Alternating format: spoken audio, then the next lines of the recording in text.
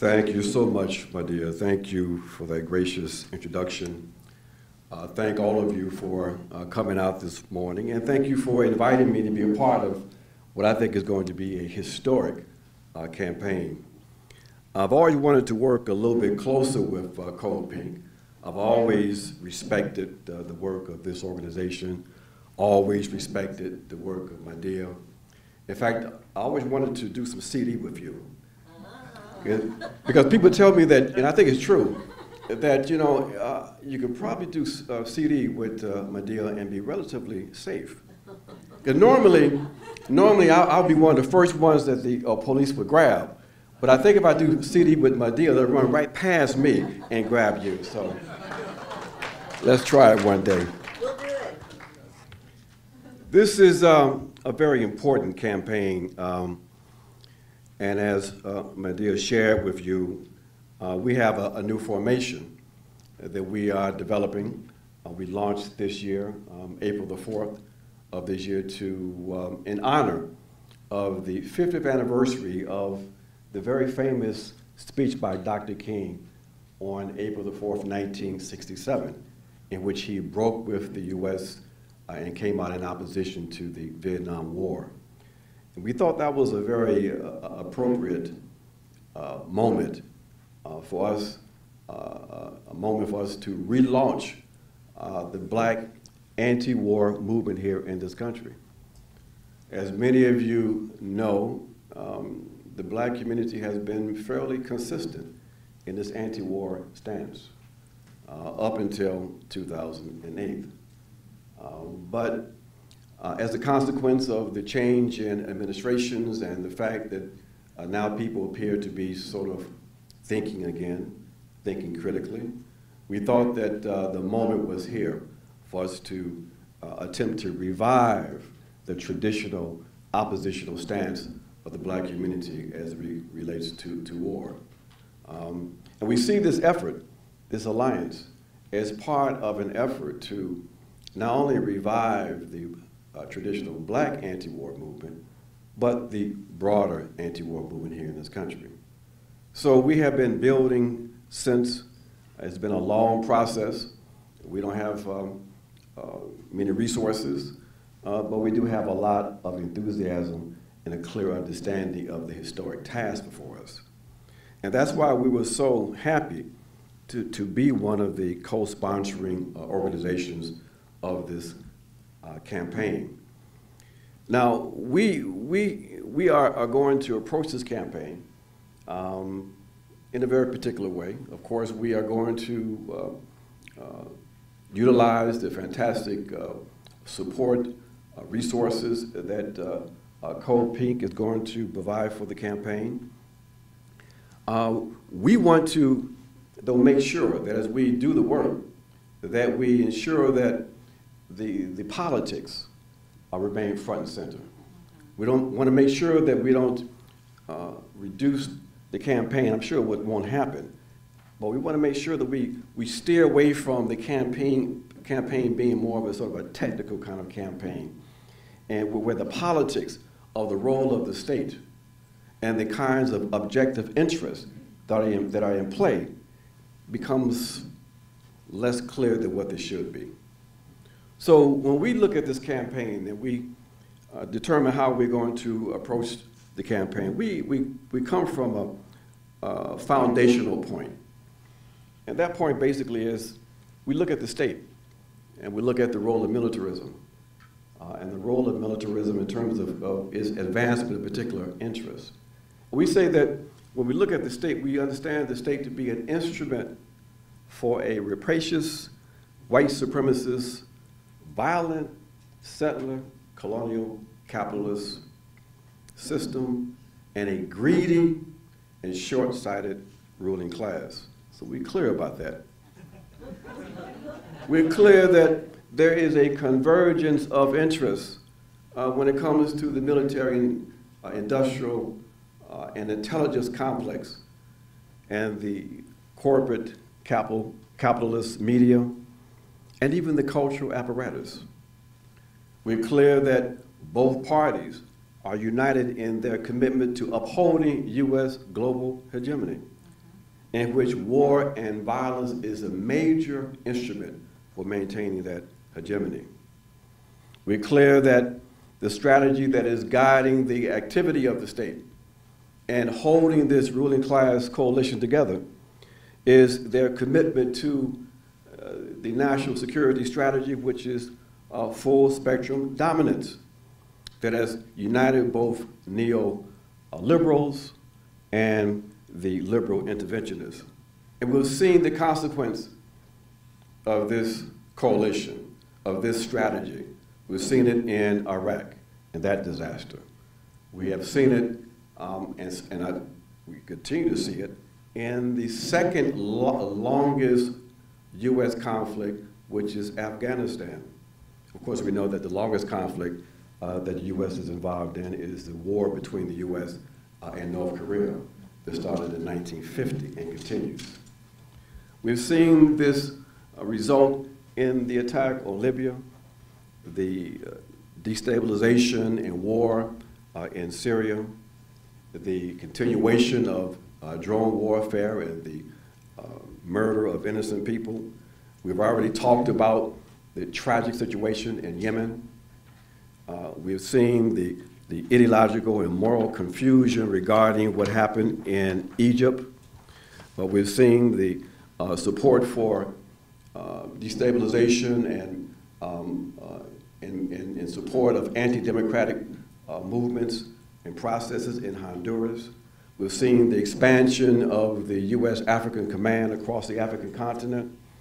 We are watching with some bit of amusement as people are wondering what U.S. troops are doing in Niger.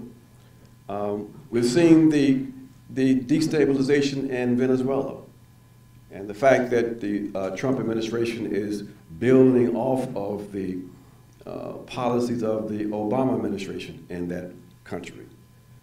And we have seen, with somewhat surprise, maybe not surprise, but definitely disappointment in the debates or non-debates around the expansion of military spending here in this country. The obscene proposal by the Trump administration for increasing the budget by $54 billion and having that budget expanded even more, up to this obscene level of $696 billion. So we recognize and understand what we are up against. And we understand the winners, and we know the losers. The losers are basically the people of the world, the people of this country, who have their resources ripped off, who are the subject in the crosshairs of U.S. domestic repression. We've already identified some of those winners, those major corporations, and we're not going to talk about them again at this point. But what we say is that basically when we take up this area of work in this campaign, this divestment campaign, which is a very important approach. Many of us who were part of the anti-apartheid movements some decades ago remember, in the audience we have our brother Sadi Booker, who was a central player in that fight. We remember how valuable that divestment instrument can be, that it allows you to raise all of the critical points. It allows you to start the process of delegitimizing what many people have just accepted as legitimate activity and legitimate actors. It helps people to understand what interests are at play when they begin to follow the money. It puts people in a position where they're going to feel uncomfortable when the information is surfaced that suggests that they are complicit with the sufferings of people around the world. So that moral issue is important. And we connect that moral issue to our political organizing. And we have, I think, a very effective process of delegitimizing militarism. So we are so happy that we are going to be part of this campaign. Now, we say that there's sort of, though, three interrelated components that we have to take into account as we build the campaign and engage in the work. They're very important, I think, components because they are related to how we approach the work strategically. First, we have the ideological and cultural component. Well, we have to acknowledge that as we talk about war and violence, we have to understand the role that war has played in the evolution of this country. That central to the U.S. experience and really has been a permanent part of the U.S. national identity has been this commitment to militarism, to war. We know that basically when you have this kind of state that was born out of violence, a settler state, that its very existence is the consequence of a military conquest of a people, then those cultures have a way of legitimizing violence, of normalizing violence. And that's one of the reasons why we have this very interesting conversation around gun control. So we have to recognize that we have a very deep-seated sort of ideological and cultural bias toward the use of violence. We know that in this culture, violence is very much tied to the conception and understanding of what it is to be a male. So there's this gender component, and it's reflected in our attitudes, it's reflected in cinema, it's reflected in the games. In this culture, the way you deal with conflict is you become violent. You hit somebody, or you attack someone. And that is very easy to go from that level of individual aggression to collective aggression. So we have to keep this in mind as we think about how we approach our political work. We have to keep in mind also a very, very important component of why we have a culture that seems to be quite comfortable in supporting war. And that is the fact that in this culture, the ruling class propagandists have been very effective in utilizing the issue of race. That the wars, most of the wars since the end of the Second World War, 1945, have been wars between the US, Western Europe, and basically people of color. This ability to other people and to dehumanize them has been one of the most effective instruments they have been able to use. When you have, for example, a Senator, Lindsey Graham, who says, you know, there may be war between the US and North Korea, but don't worry. People are going to die, but it's going to be those people over there. And the very fact that people did not react with outrage across the board is reflective of what I'm getting at. We have a real serious cultural problem here. So we've got to be, in our work, we've got to raise up this issue of race and white supremacy. We've got to be the ones to say that basically all lives, in fact, matter. We can't play a game by not addressing that issue in that way. That one cannot be concerned about or play the game here and talk about, oh yes, Black lives matter, but then you're silent when it comes to the lives of Palestinians or the people in Yemen or the people in Libya or in the DRC. You know, we have to be morally consistent. We have to confront straight and center this notion of racialized value of life. We have a second component, the political and economic. And that is, and we referred to this briefly, we said that it's quite clear that both parties are committed to the political and material benefits of militarism.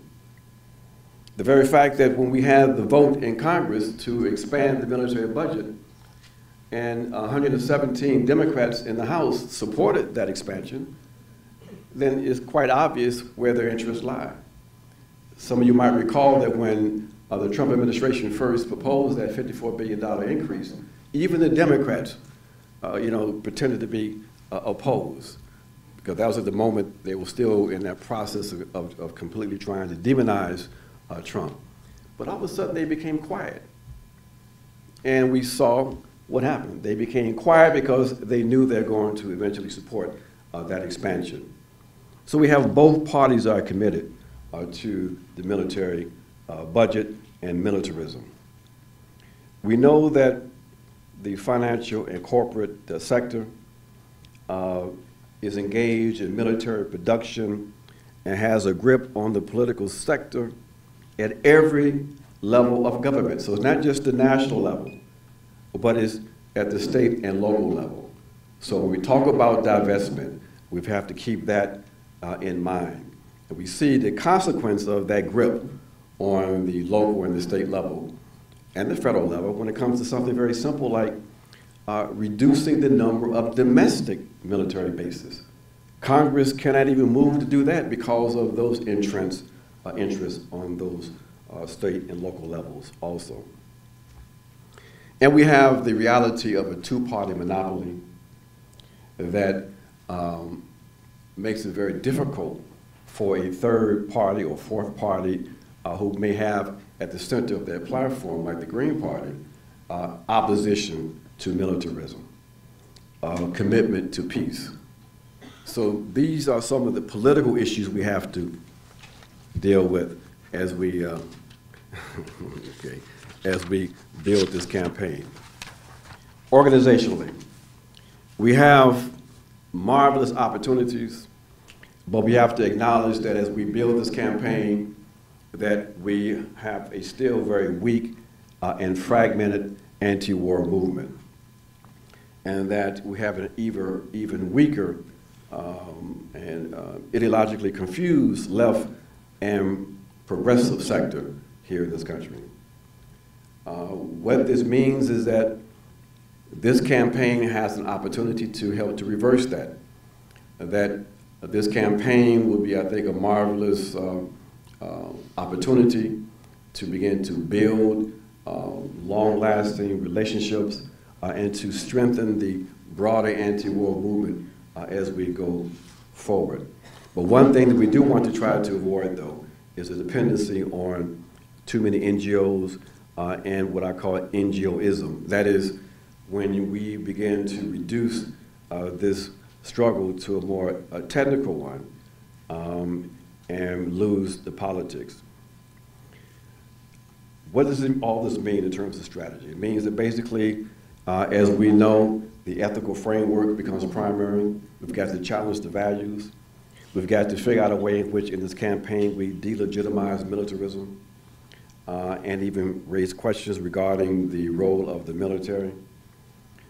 We have to raise the issues of race in our work.